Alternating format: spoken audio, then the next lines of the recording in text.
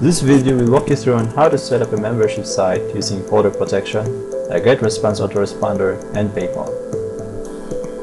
Here's an overview of how it's going to work.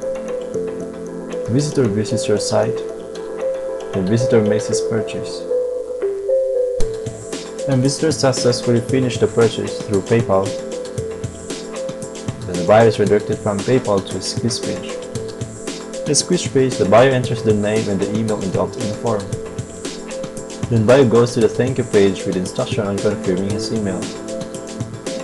After confirming the email address, buyer is led to the download instruction page.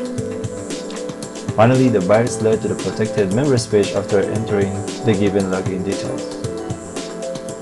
Now let's see how this concept is going to work on the upcoming videos.